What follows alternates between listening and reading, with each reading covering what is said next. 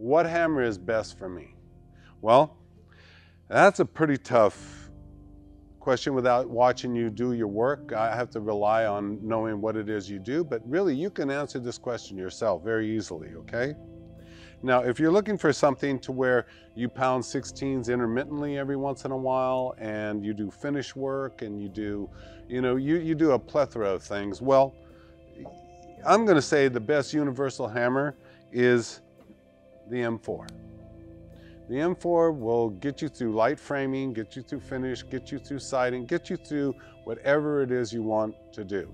Now, if you do siding, you might want to think about the dimple face, like I explained in my head explanation. Well, that's just personal preference at that point, okay?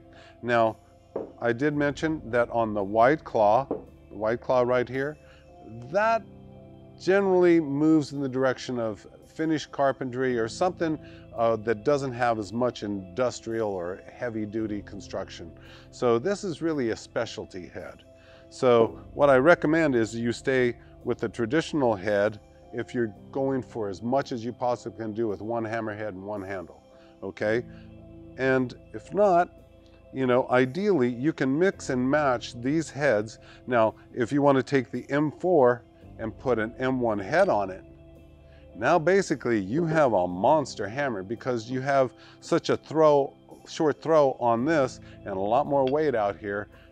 Believe me, this thing really goes after it with an M1 head on an M4 handle. And there's lots of guys that swing them.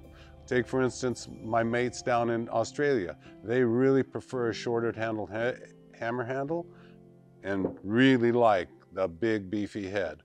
So each market has a different take on what it is they've traditionally used and how they can complement what they used before with my system. Okay? Now on the M1, same thing goes. You can put an M4 on this and have a longer throw with a lighter head, and you can get some work done with it. And if you don't mind, you can choke up and use it as a smaller hammer, or you can throw back here on the end and throw that M4 into something, and you can get a lot done with it. So really, it all comes down to personal preference as to what you really like. If you like a heavy hammer, M1 with an M4 body, or an M1 with the M1 handle and the M1 head. If that's what you really like. The heavy, strong, want to kill it, okay? The M4, that's more finesse, and it works on both platforms, but it definitely works better on the M4 handle, which it was designed for.